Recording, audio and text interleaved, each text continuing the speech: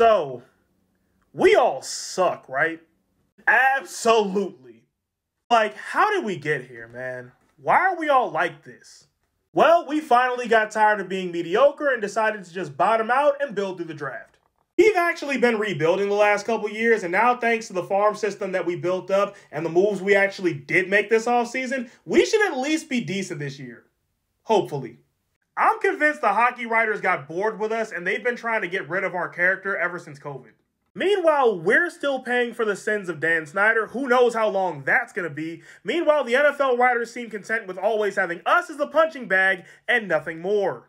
Man, it is tough being a DC sports fan right now.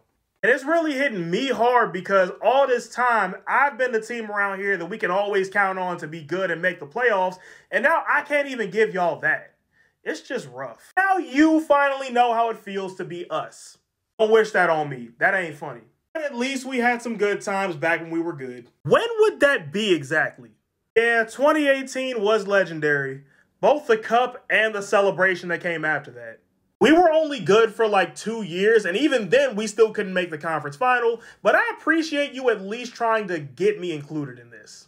Well, I guess if nothing else, we all have a lot to look forward to in the coming years. Close, man. We're really close. We're going to bring up James Wood and Dylan Cruz, and it's almost time for us to compete again. I'm actually excited now. We have the second best odds at the #1 pick right now, and we finally fired Wes Unseld. Good for you, man.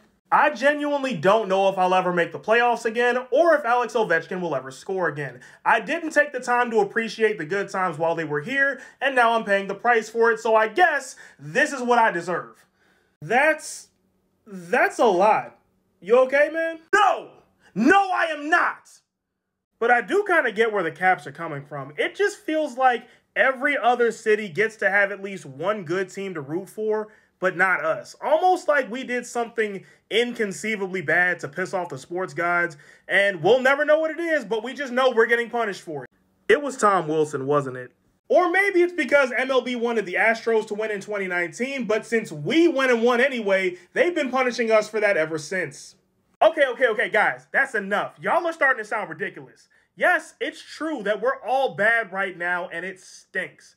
But this isn't the first time we've been down like this. But the last time we came back, we reached heights for a lot of us that our fans have never seen before. And plus, Commanders, like you said, we all have something to smile about. You have the second overall pick and a new coach coming in. Nats, you're right on the verge of your competitive window. You are so close, and this year is going to be really fun to watch for you.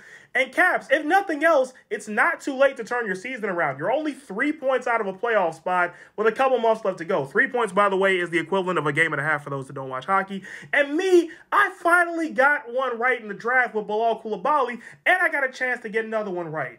Guys, these tough times that we're in are not going to last always. If anything, they're only for the moment, and these moments are going to make us stronger, more passionate. They're going to make us better as fans and as people. So while it does suck that we have to sit through loss after loss, we're only going to come out better for it in the long run, all right? You know what, Wizards? You're right. Did not expect you of all people to be the voice of reason here, but you're absolutely right. Thank you for that. So, do we all feel better? Absolutely not. Fair enough. Meeting adjourned.